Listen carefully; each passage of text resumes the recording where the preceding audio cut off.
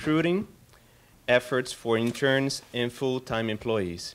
If you have been here in previous conferences, you may notice that he spoke to us again. I mean, he spoke to us before.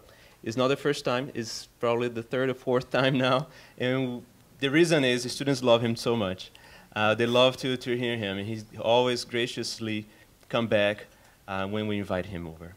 And please, ladies and gentlemen, let's welcome Mr. Craig Andrews. Thank you. Appreciate that. I think they're switching over to my laptop. I might need to hit function F7 or something on mine. Yeah, there you go. And we're good to go? There you go. All right. You have the clicker for you? I do.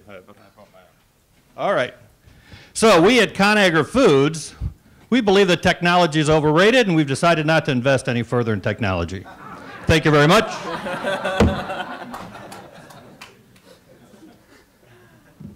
Can you imagine that? Could you imagine if a company made that statement? What do you think shareholders would do? Bail, right? Sell. What do you think customers would do? Huh? They'd find someone else to partner with, right? Even suppliers, right? If you're not on that, if you don't have the right technology, you become a very difficult customer to work with if you don't have that technology. What about employees? You think they'd have a reaction to that? Right? So part of technology is making jobs easier. So at ConAgra, we haven't given up on technology, actually. And I'm going to talk a little bit across our supply chain where we tend to leverage it.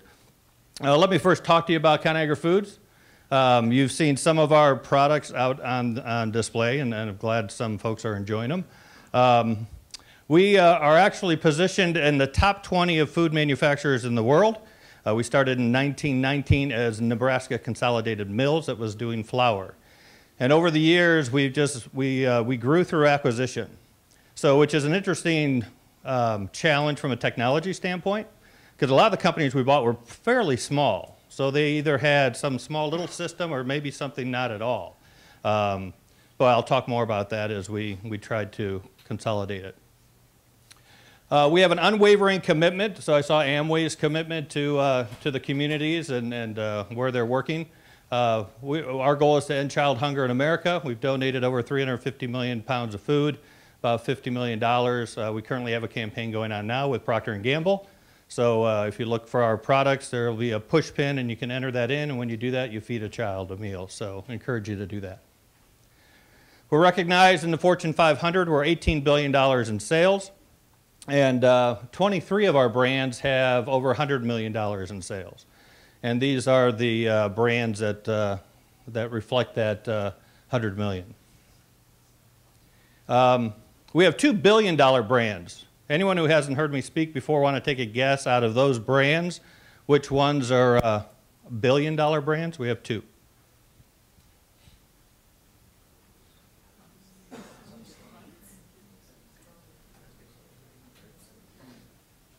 Hunt's? Nope.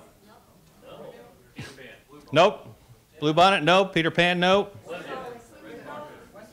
Western Oil? No. Huh? Bertolli? No. Pardon? Nope. Oh, you said, no, you said Marie Callender's. I'm sorry. I didn't. Marie Callender's is a billion-dollar brand. They just became a billion-dollar last year. But our first billion-dollar brand, I don't think I've heard yet. Banquet. Yes, Banquet Chicken. So Banquet is a big seller for us. So those are our $2 billion brands. We're delivering over 13 million products daily. And 99% of American households have a ConAgra product in their pantry or in their refrigerator or in their freezer. So whoever's the 1%, could you raise your hand? We'll talk after class. So we're proud of that. We're the undisputed number 1 or 2 leader in 27 different categories. So, so we're a pretty big player in some of our key areas. And we employ about 36,000 employees worldwide in various communities. Corporate headquarters is in Omaha, Nebraska.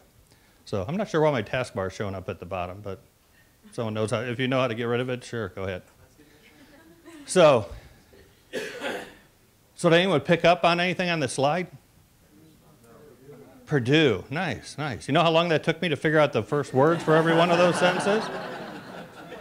I presented this earlier this week to two of my employees. One's a Purdue Krannert grad, and the other guy's from UT. And I asked that question. They didn't pick up on it. I was like, seriously, I expect that from the UT guy, but the Purdue guy, it's crazy. So quickly, we went. 14 was a very interesting year. We purchased Ralcorp, which is the largest private brand producer. So if you go in and buy, you saw some of the private brands out there. If it's Kroger, Walmart, Great Value brand, those types of things. So our mix changed quite a bit. We were $14 billion, went to 18. Private brands became 24% of our business. And about, oh, maybe. Okay, that's fine. Just leave it. It won't interfere with, it'll be fine.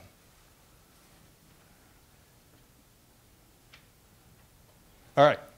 So a little bit of the work mix. The one segment, that consumer segment, those are the things that are branded. So the Wesson Oils and the Peter Pans and Hebrew National, Crunch and Munch, Orville Redenbacher, Orville a Purdue guy, so we're proud of that as well, that connection. So it's the stuff that you see in a lot of different channels. The private brands, again, those are ones that are under normally the grocery store or retailer's name. So the top 5 retailers who are active in private brands, who are pursuing them, are growing twice as fast as the rest of the group. So it's the fastest growing part of the grocery store, and for the stores, it's one of the more profitable areas. And then commercial foods. So we're supplying French fries to McDonald's and to Arby's, and we're supplying spices to Papa John's and things like that, as well as other commercial sectors. So a big part of our business as well. So enough for the commercial. Now we'll talk a little bit about technology at ConAgra. Our ERP system is SAP. We started this about 7-8 years ago. And I would say some of the technology you're going to see in this presentation, some of it's just an ante. It's just, you just have to have it to even play in the game. Some of it gives us a competitive advantage. I told some people yesterday, unfortunately, a couple of the more impressive technology that give us a competitive advantage, I can't share with you guys, because then it wouldn't be a competitive advantage for very long, right? So there's some really cool stuff I can't tell you about. But I will tell you about some of these things here. And again, it's across the whole supply chain. And when we think in terms of our supply chain, we think about the planning phase, and then how do we purchase or buy? How do we then make the stuff? How do we deliver it? And how do we serve our customers? So I'm going to talk about each of those pieces and just pull out some technology that applies to that area. So in terms of plan, and Josh actually talked about demand sensing, right? So we leverage demand sensing as well. At ConAgra, it might be a little different, I'm not sure. But what it is it's a forecasting tool that connects your demand planning to your supply planning. It looks at your open orders, it looks at recent shipments, and it looks at the demand plan forecast, and starts to make adjustment to your production or what you should be making. So this is done every day. So every day we're using data that we're obtaining from retailers. We're using data that we're getting from the plants on what they're producing. We're looking at inventory levels, and we're tweaking our forecast on a daily basis. So that's one piece of technology that we're leveraging in the plans section. Some of the benefits, we can reduce our inventories, we can serve our customers better, we can reduce the rush orders for raw and pack materials, we can reduce the expedited finished good product out the door because we have a better sense of what our customers are needing. On the buy piece, we have some supplier collaboration, some joint planning that we're doing.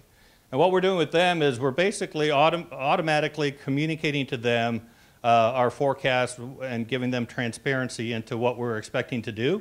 So this is just with some select strategic partners or suppliers. In turn, that allows them to better manage their inventory, to better batch things to us, to reduce costs of transportation. Material prices, both on their end and our end, can be reduced as we automatically communicate our forecast to them. On the make side, in SAP, there's a maintenance function, And what's cool about that is not only does it help us with preventative maintenance and predictive maintenance, but we can actually do condition-based maintenance on equipment to improve our uptime. The other thing SAP has is gold standards. So that allows us to understand our gaps from where we're actually producing to where we want to be producing. And gold for us is perfection. We have what we call a zero loss culture at ConAgra. So how do we get to zero? And we know that that's something that's hard to obtain, but I think it was Vince Lombardi who said, you know, if you strive for perfection, you're going to catch excellence along the way, right? So we want to keep getting better and better. We have robotics. So again, when we think in terms of technology, and again, this isn't stuff that's necessarily cutting edge, but it's almost an ante anymore that in order to improve safety and productivity in the plants, we have robotics on the back end, taking finished product off, but we also have robotics on for our fillers. So if you get a big sheet of Marie Callender's lasagna, customers were complaining that there wasn't a good even spread of sauce. So we used to get like 65% coverage, and then we automated it and got more sophisticated equipment, got up to 95% coverage, and customer complaints went away in that area. Customized menus we use in our kitchen, so as we're making sauces or making spice blends, things like that, we have a much more sophisticated system now that tells the operators what they need, and some that are automatically blending by themselves, so we can improve standardization and consistency. And then these three I'm going to expand on just a little bit more: production planning with patterns optimization, LEDs, and Infinity. So PPPO is a model where we take inputs from the plant. We'll understand what their costs are to do changeovers, what their demand forecast looks like, what they have from a capacity standpoint. We feed it into this box, and it spits out a recommendation on where should you be producing your products, how often should you be producing them, how much should you produce when you produce them, and in what order should you produce them. So it optimizes our run strategy, balancing the cost to do changeovers with the cost of working capital and finished good product. So that's one of our technologies that we leverage in how we make things. The other one is LEDs. This is basically just an automated data capturing system that we use on our production lines. So tied to the PLCs, so we know when machines are down, how long are they down, where are they down, how much uptime do we have, what kind of defect rates are we getting at different unit ops on the line. So that drives a lot of our continuous improvement efforts when we can find out where the constraints and the bottlenecks are. So this is an example of what you might get in LED. So this is just showing, hey, for this line, this was our OEE. You know, we were up and running 72% of the time. These were all the places where we were incurring some downtime. Now I can say, okay, let me look at this labeler and try to find out what's going on there. So on the labeler, I was removing glue and I was adjusting the machine. Labels were sticking, so I can start to understand what's going on there. I say, okay, let me look at this machine adjustment. What are we doing there? Well, we're doing changeovers. I had to adjust the basket. I had to center line. I had to center belts. I had to adjust fingers. So all that is being collected through automation with some input from the operators as well when we start to get to really low levels, so they can explain what's going on. And then you can get this kind of data out of it.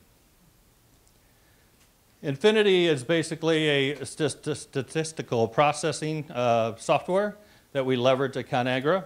It helps us, again, analyze where there might be some opportunities and where we can make quality improvements. It allows us to get away from a lot of paper stuff that we were doing before. And it also helps us with government regulations on weights. So in the food industry, it's very important if you say there's 10 ounces that you're within a certain upper and lower control limit on that. So Infinity can help ensure and show the government that we're actually doing that and complying with that. So it would generate automatically these run charts. It'll set your upper and lower control limits. And again, we can just determine if there's something out of control and sets off a trigger on what we need to do about it. On the delivery end, we have automatic guided vehicles. We have a warehouse of 750,000 square feet with 31 AGVs in it. We have a labor management system that talks about the efficiency in the warehouse and that area through SAP. We have advanced shipment notice where we're sending electronically to our customers what they can expect and when they can expect. And then we leverage Oracle's transportation management system. And that basically you create the orders, you can actually determine which vendor is the best vendor to use for this particular lane, for this particular mode, and all that's being done through the system. You actually tender that vendor and you get status on how things are going, and then at the end the financial piece is all taken care of within this system that says, okay, let's pay the bill, etc. So a little bit about OTM. And then on the serve, there's just one area I want to talk about, and that is point of sales data, which actually feeds back into the demand sensing. So by SKU or by specific product, I can find out on a daily basis by store what's going on with respect to velocity of sales. And if we think in terms of ConAgra, our plants, our distribution centers, the customers' distribution centers, and then the retail store, we want to help with revenue generation. So how do we get the optimum assortment? So Orville Redenbacher has 10 different types of popcorn. What works best at this store for this particular brand, and what should we get them? So we partner with them to give them that information. We also help with merchandising and promotion. So you guys ran an ad in the paper. Afterwards, this was the uptick. Was it good? Did it not work? You did something on radio. You got a billboard, whatever it might be. And then on-shelf availability, just making sure we have what they need on shelf when they need it. Because obviously that could be lost sales for both of us. Optimizing inventory, that's just how we collaboratively do demand planning together. And also crosses into how do we reduce our cost. So we're trying to minimize touches and miles with respect to the product, and also how do we collaborate on our supply network. Again, maximizing batch sizes or optimizing batch sizes. And the last piece is just understanding the P&L within each product, and how can we partner together to ensure that we're maximizing that for both of us. So that's about it. Any questions? Well, I guess we're going to do a Q&A next. Cool. Thank you.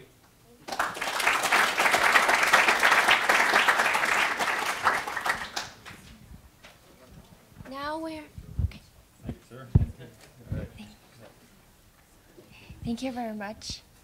Now we are open for the second round QA session.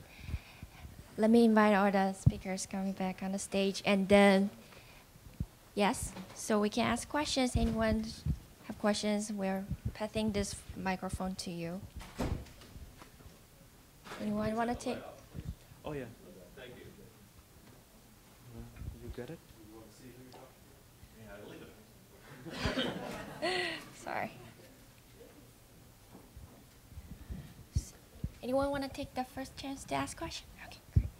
Can you? I'm not going to make a pitch. That's all right. Even though it's hard to resist. You know, I've always been interested in food supply companies. There's 7-point-something billion people in the world today, and they all have to eat. So ConAgra was one of my interests. So while you're talking, I'm doing my financial research because I want to invest. Maybe this is not appropriate, but why did the stock market, why did the price drop so much over the last month? And now it's ooching back up. It's 31, something like that. It would seem to me, dividend yield is 3.2. Yeah. Why wouldn't we buy ConAgra stock, right? Well, I think you should now. Yeah, I do too. Yeah. I think there are a couple of things. And again, this is me talking. And again, I can't. Volume was a little soft in some of our key areas, but we also saw that with competitors. So we were a little below expectations for the first half of the year. We go from June 1st through the next June 1st. So the first half we were a little lighter than we expected.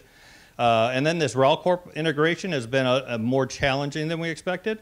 We said, hey, when we buy these guys, we're going to save money here, and do this and do this.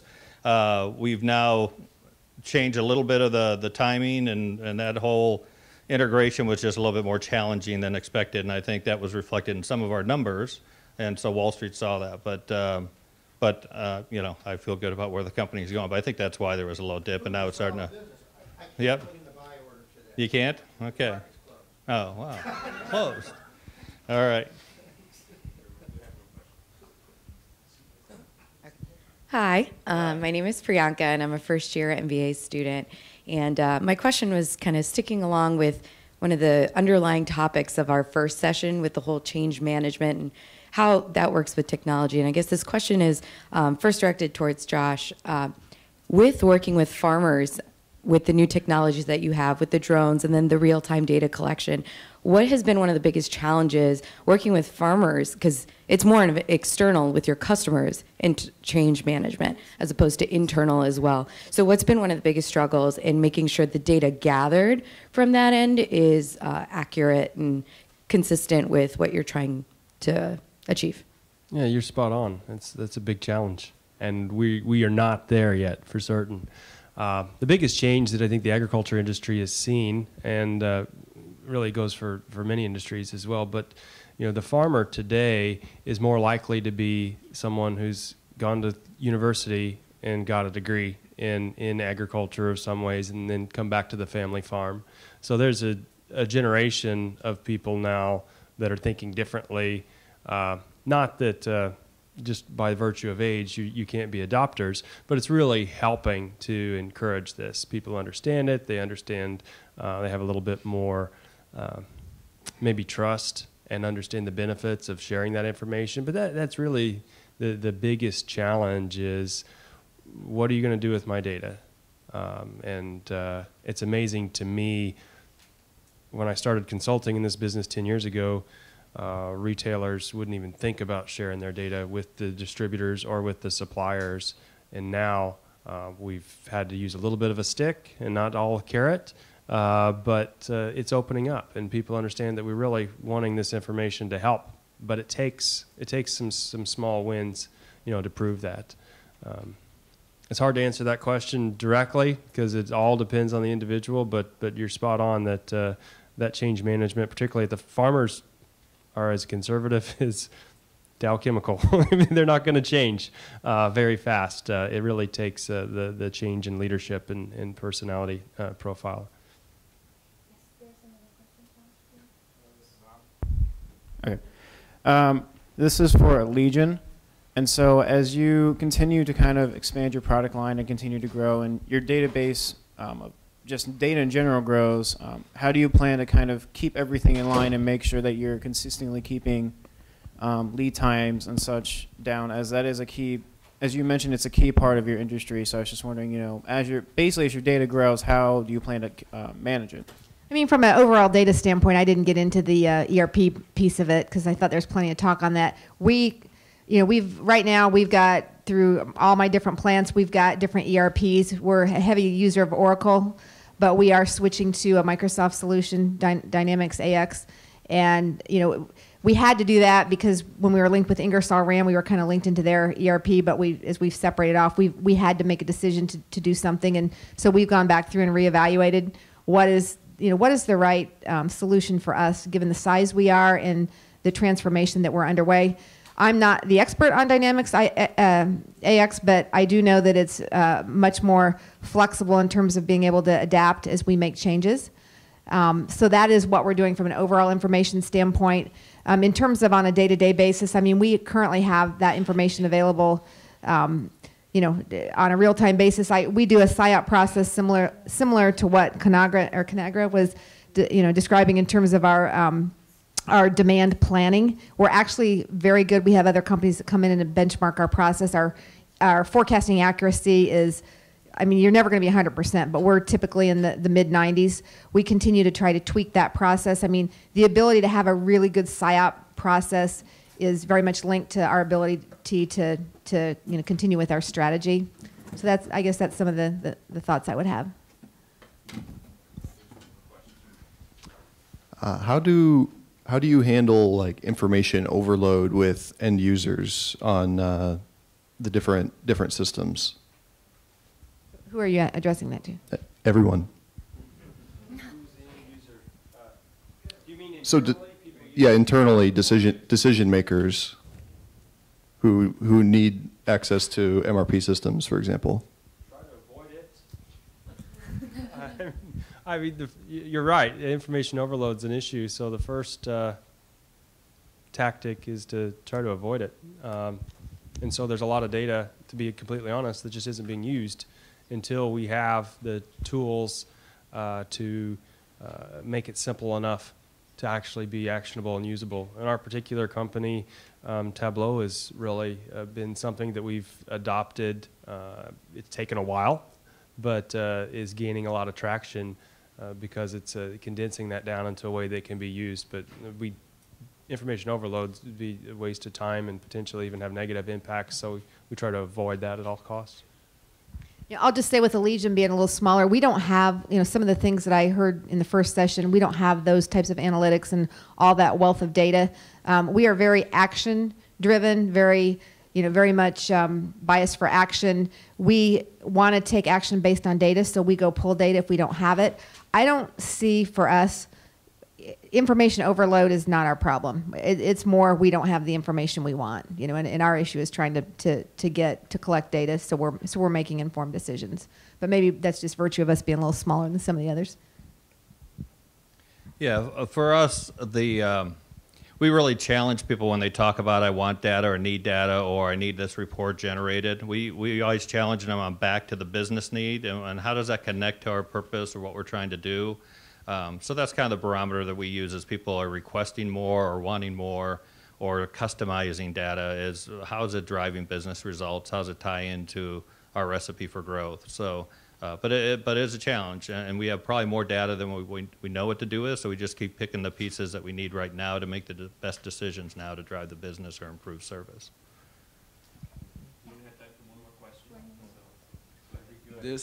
This is more directed towards ConAgra Foods. You said Marie Callender's just became $1 billion sale.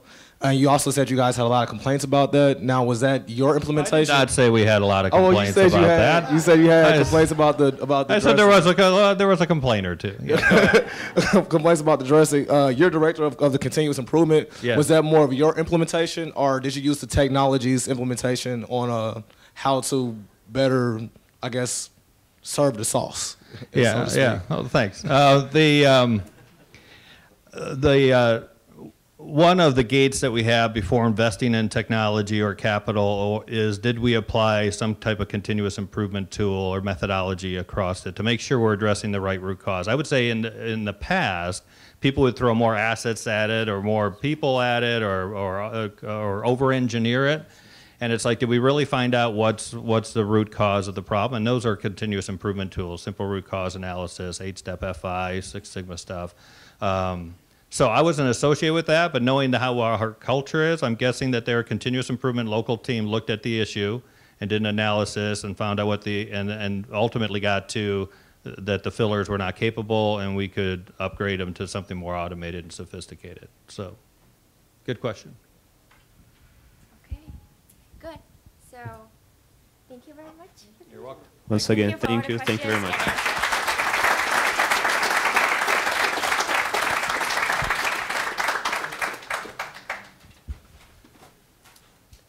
We will now turn the time to Dr. Shant Kumar for the closing part of this event. And once again, we thank all of you for coming and attending, all the speakers and everyone that participated and helped somehow make this event possible. Dr. Shant Kumar.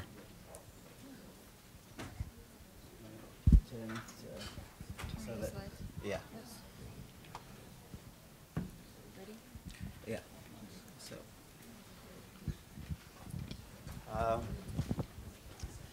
So, as I earlier said, undertaking anything as big as this, one person cannot do. A lot of people come together to help us. And we have a lot of student volunteers. They are not officially in the sense of being employed by the center, but on their own goodwill, come and help us. They do a great job. And so I like to recognize the student volunteers. And I like to particularly ask Laura from the Operations and Supply Chain Club. Is Laura here? Okay, she's at the registration there. And Brandon could you please stand up?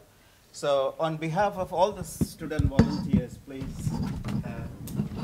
give an applause. Your hand.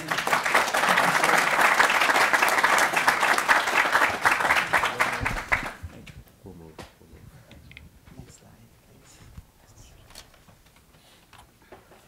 And Heidi, I think all the industry participants would have communicated with her. She's very good.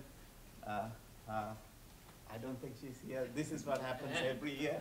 I try to thank her. That's why I took the opportunity to thank her earlier. She does a great job. And I'd like to thank her. And please go ahead. And our graduate assistants. They are affiliated with the centers. They do a great job. Without them, I don't think this could be pulled off. And somebody is directing me to keep this too closer to my mouth so that you can hear what I'm saying, and maybe I'll have to introduce her. Annabelle Fung, could you please get up? I mean, the dean said she actually was able to accomplish in 1 year where many people will take 5 years. That's an understatement. What I can do in 1 year, she probably will do in 1 week. So she's wonderful. Like, I mean, I don't know. I cannot think if she didn't join Granite. Actually, she came from UT Austin. She was a tenured professor there. But somehow I told her that the weather here is great. You should move. and she fell for it. So without her, I don't think I'll be able to do anything grand like this. So I'm going to ask her to come here and then talk about the GS. Please.